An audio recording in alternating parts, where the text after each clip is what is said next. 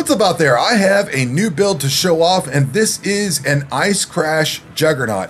Now, this started off as a Sunder Juggernaut, and I played Sunder for a little while. I just didn't like it. It fires off in like a really narrow V shape or something like that, and it just, the AoE on it, I didn't like. It was very slow to attack. I just wasn't feeling it. Maybe that's a good build or a good skill for some other build, but I just wasn't feeling it. So with my Tectonic Slam Juggernaut, or my Tectonic Slam Chieftain, I tried this Tidebreaker. I actually bought the div cards off the currency exchange. I 6-linked this. I tried it out in that build, and it didn't quite work over there.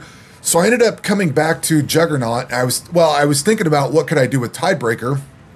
My Juggernaut was like level 50 or something like that. So I didn't take long to get into equipping this Tidebreaker, because I'd got the Juggernaut up for quite a while, but I had to redo some things when I put this on, and a little bit here and there on the passive tree. This is not necessarily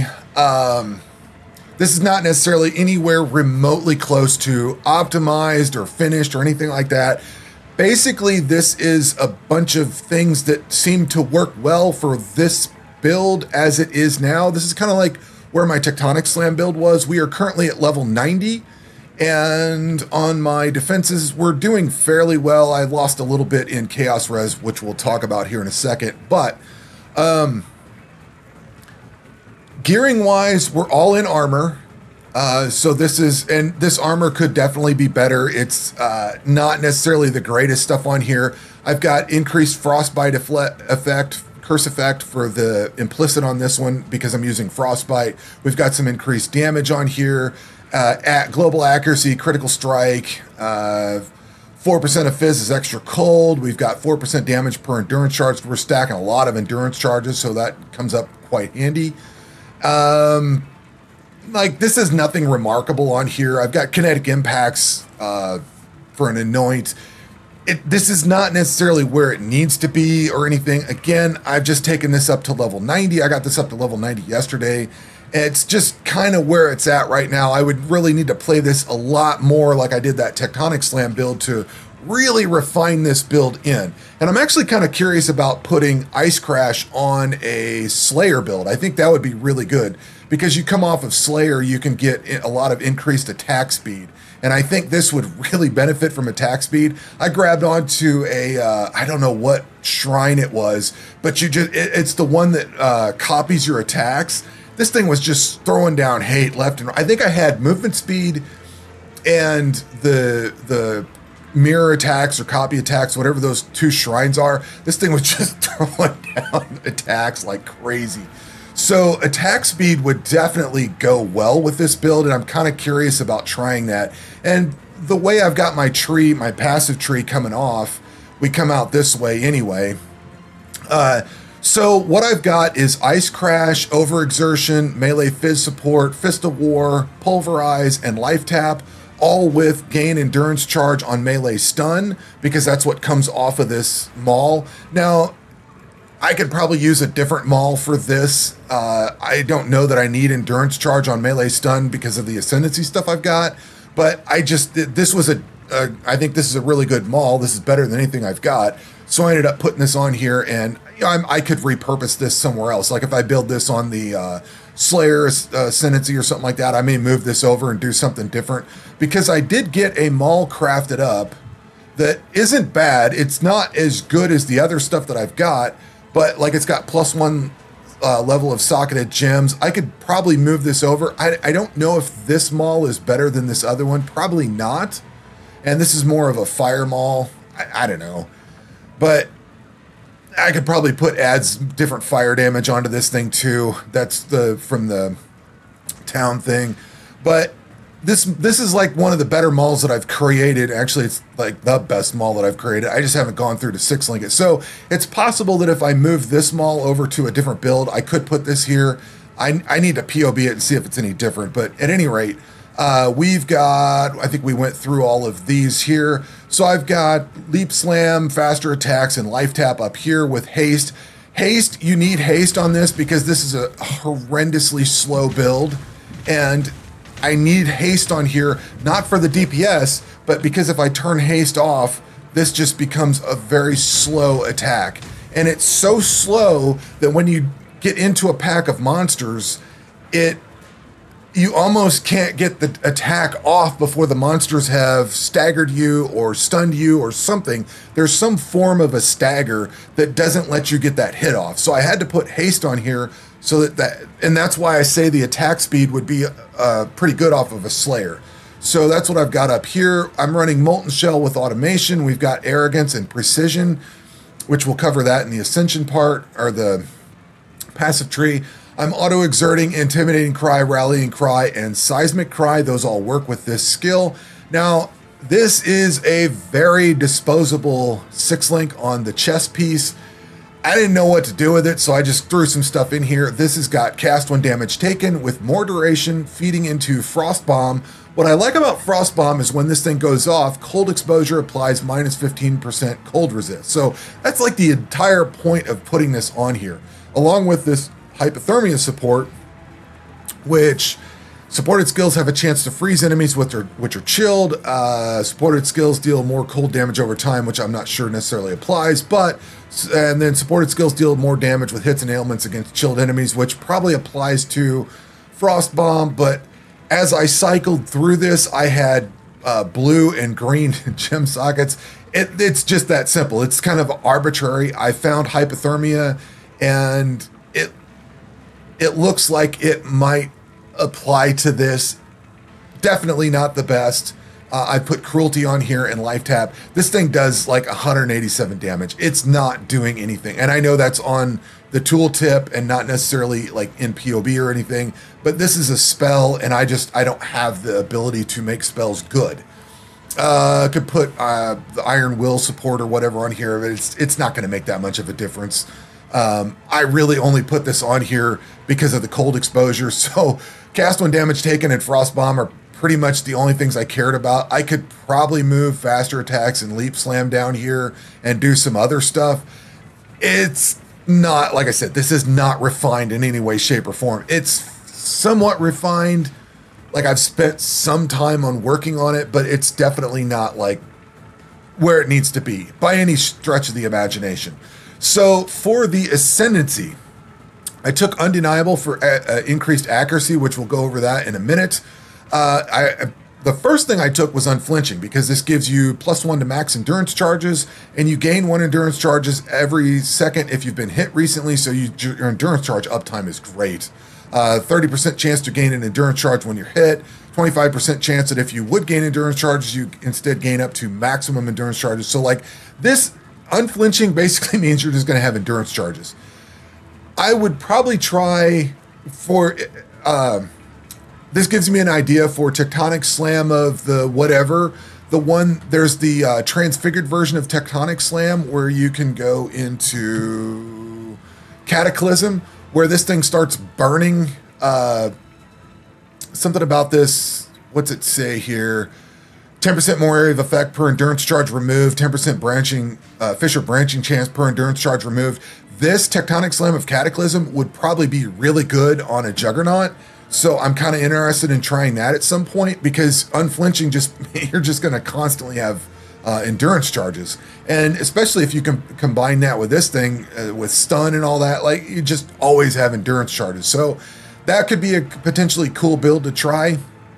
But I went with Unflinching. I did have Unyielding at one point, which gives you increased damage and area of effect and all this kind of stuff, but I ended up backing out of that and trying some other things. I've had almost every one of these different nodes taken at some point. I ended up with Unrelenting because this gives you 1% additional LE damage reduction per endurance charges, so that's an additional 7. I've got 7 endurance charges at max right now, so I get 7% additional elemental damage reduction and 7% additional fizz. I did have Unbreakable at one point, which gives you armor doubled, and then 15% of armor also applies to chaos damage. And this also gives you 11% chaos res, so I was actually positive on my chaos resistance with this, and a lot more armor. I just wasn't feeling it, and I felt like I was taking a lot of damage. I ended up moving over to Untiring. I'm still not quite happy with the way this build is. I still take a lot of damage, and I have to heal quite a bit. I heal more. I have to use my life flask a lot more often than I would care to. I'm not sure why. I've tried things that, like, I went over into Entrench, which gives you all this spell suppression, and I didn't like that all that much either. Like, it's not made a ton of difference. But what I have gone into is kind of your staples with Warrior's Blood, Heart of the Warrior, and Born to Fight. We're also over here into Master of the Arena, Bravery, and Art of the Gladiator. I basically came over to Art of the Gladiator for the increased attack speed and the global accuracy. I want to keep my accuracy as high as possible, which I've got 4696. That is because I've also gone over here into Precise Technique, which means that you have to have more accuracy than life. And you know what? Did I have... Oh, I have critical strike chance. I need to make sure and take that out. I forgot about that. At one point, I was using stuff... I was trying to get critical strikes, but I need to make sure and change that. And you know what? I think I might have... Nope, those are all gain when hit. But I need to make sure and take anything for critical strikes out. So I feel like these are staples coming over this way. I've also picked up Eagle Eye for the accuracy. We've got Soul of Steel and Bloodless over here. We've got Bastion Breaker. This gives you increased fizz damage and a lot of extra fizz damage, really. I've got Ribcage Crusher for the increased attack speed, which I've got that on my Tech Slam build also. Of course, you come into Golem's Blood and Cloth and Chain. I feel like those are kind of obligatory at this point. First, we've got Disciple of the Unyielding and 3% increased damage per endurance charge for the Charge Mastery, because that's like 21% increased damage if I have that. We've also got Vigor over here. We'll just come down this side. Juggernaut, of course, Stamina for an extra endurance charge. We've got Hardy for increased life regen rate. And I came up into this for Divine Judgment for increased elemental damage. We've got Endurance over here for another endurance charge. Devotion for life. And then I came up here for Holy Dominion for elemental damage, chance to freeze, that kind of thing. We've got Discipline and Training for increased life and a little bit of flat life. And then down here to Sanctity, which gives you a bunch of different things. I don't care about the energy shield, but it gives you increased armor, life regen, and strength and int. Now, this is the part where I was tinkering around with this build with Deep Breaths and Measured Fury that I ended up pulling that back into my Tectonic Slam build. So I've got those built into here. I was already at Born to Fight, so I just came up here, and then I was already at Juggernaut, so I just came over here to Measured Fury. I've anointed on Kinetic Impacts. I should probably anoint on Admonisher, but that seems fine for this one at the time, or at this current moment. Let's see, we need to come off this side. So I found out there's also cold nodes over here. You got Fangs of Frost, which damage with weapons penetrates 8% cold res. You get 30% increased cold damage with attack skills and some extra increased cold damage over here. And then you've also got Winter Spirit, which gain 10% of fizz damage as extra cold. So that comes up here with some extra gain as cold and some increased cold damage. So I thought that was pretty cool. And I made sure to pick up Precise Technique since I was already coming this way. I was using Resolute Technique for a little while, and then I started porting over to this. There was a point in time where my life was higher than my accuracy, so that's why I was looking into the critical strike stuff for a little bit of time there. And then I got my accuracy is definitely well above my life. So I've been able to put points into life. I've got 4161 life with 46, basically 4700 accuracy. So what does this build look like? We're going to run a tier 16 real fast. I haven't really been working on tier 16s because I run lower level maps to level with. This thing has a gargantuan AoE that like just fills the entire screen. Like it is the size of the screen, and it gets bigger as you go. So let's go kill a few things, get some endurance charges built up, and hopefully don't die. Definitely take a lot of damage with this. Like I said, I have to hit the heal button far more than I think I should. I just don't know how to get around that yet. What's funny about this build is it will, not like every rare that it hits, but it will one-shot rares. Yeah, see, this is a little bit... The damage coming in is a bit much. Let's back this down to something a little bit more reasonable. We'll do this one. It's the magic or spell damage or something like that. That's why I went into spell suppression. But it's I can't tell if it's exactly projectiles or spell suppression that I need, you know, like evasion. Because that's what I always felt like I needed with my other build, was more evasion than anything. I don't know, the Tech Slam build, I always kind of felt that one needed a little bit more. But, like, rare monsters die in 1 or 2 hits sometimes. So this thing is like a screen clear. The only downside to it is, what I like about Tech Slam is you send that AoE forward and it just kind of goes out and blasts everything ahead of you. This one, you're kind of in the middle of it, so the AoE is gargantuan, but you're in the middle of the AoE when you drop it. So I think it's bigger than, like, it's on track with the Tectonic Slam AoE size, but because you're in the middle of it, it's like smaller, if that makes sense. Let's see if we can kill this guy out. The cool thing is you freeze things, so I don't have to worry about stun, but I freeze stuff when I hit it. So this guy doesn't really stand a chance. I can just sit here and wail on him, and he's just kind of dying as he goes. And that's how this build plays. This thing is a monster of a build. Like, the AoE size on it is massive. I also learned, let's see here, I didn't want to hit that button. I also learned, let's see, where was this? Let's see, can I find this node? There was a section of nodes that I picked up somewhere in here that I thought would be very cool, and it turns out they just don't apply. I don't remember where they're at. Oh, these, that's right. I came up into this. So you would think that something labeled AoE would get increased area of effect by this, but I think somewhere I read, like in a Reddit thread or something, that area of effect on this does not actually apply to this or something. Like, I picked on this because I thought I could get the AoE to literally fill the screen. So, like, this goes from top to bottom, but it doesn't go from side to side. I wanted to, like, fill the entire screen with an AoE. It was more of a, can I do this kind of thing? I put these points into here, but the AoE didn't grow. This would theoretically make this 10, 20, 30% larger, so it should get bigger when you put the points into this, but it didn't really change anything. So I'm not sure why a tag of AoE would not get increased by something that increases area of effect. That seems kind of stupid. Or maybe if it is increasing it, just wasn't increasing it all that much. I'm not sure. I don't know. But I did try that. It didn't really seem to make anything bigger. So I don't know. I don't know how true that is, but I ended up pulling those points out because it just didn't seem to do much. I also have, let's see, Fist of War support in this. Fist of War support, if you notice, this thing's got like a red tinge to it. If I take that out and hit, that red tinge goes away and the AoE kind of gets a little bit smaller. This thing, and again, this is increased 58% increased area of effect. So I don't know why this would apply to it and make the AoE bigger. I'm not sure. I don't understand. Sometimes I don't understand this game.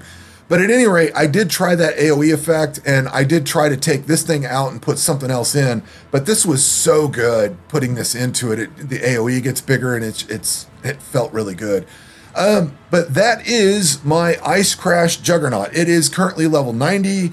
The leveling experience has not been very bad at all. Like, I have died very little. I know I take a lot of damage, and I have to heal a lot and use my life flasks a lot. But honestly, I haven't died all that much. I don't know that that's a good thing because I am taking a lot of damage, but I was able to get the Exarch down about half life with this. I ended up finishing him off with my Tech Slam build just because I wanted to use that build, but I probably could have done it with this one. I just didn't. I'd already burned 2 of the portals off, and I thought, you know what, I'll just try it with my Tech Slam build just to see how it goes. But I got him down to half life with this. I think the biggest problem is how slow he attacks. What you can do is, if you're getting chased by some big, thick, rare monster, is you can slam this down, and this thing will, what it basically does, if you've never used this, is it repeats. So you've got 3 slams that come out of it, and they do less damage each time, but they get bigger. So there's 1 hit, then there's 2, and then there's 3. So it just gets bigger as it goes. So if you're getting chased by a monster, maybe a thick rare monster, or an essence monster, or even like to a point the Exarch. The problem I had with the Exarch is he would kind of just park and sit. He wouldn't kind of chase me around. So that's where the Tech Slam build came in, because I could just throw an AoE off over to him. With this build, I had to get within this range of him. With Tech Slam, I could throw that AoE all the way off to the side of the screen. So that's what made the fight so much better with Tectonic Slam compared to this one.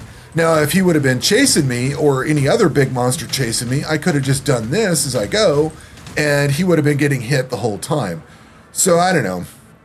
But I do want to try this out on Slayer. I think this might be a really good Slayer build, especially if I could get the attack speed up quite a bit and just go to town with this thing. Because when I had this, I think it was this build, and I'm kind of not remembering now, but I think it was this build that I had those 2 shrines on, and it just attacked like crazy. It was great.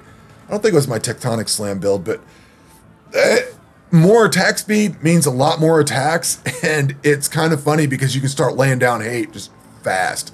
But at any rate, that is my Tectonic Slam Juggernaut. I've had a lot of fun playing this. I would love to get this as a faster attack. It might make Sunder better if it attacked faster, but I think this is a really cool skill. I was looking at PoE Ninja on this one.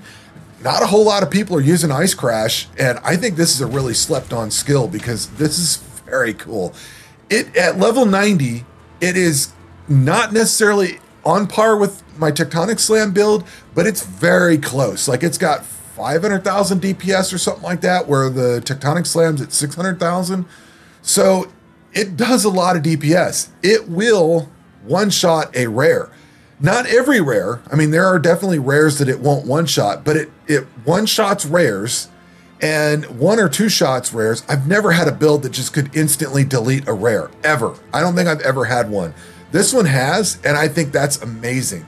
And this probably has a lot of promise with, like, I keep coming back to the Slayer build, but it's probably got a lot of promise on that Slayer build. So anyway, that is my Ice Crash Juggernaut, and that will do it for this video. We will catch you on the next one. Take care.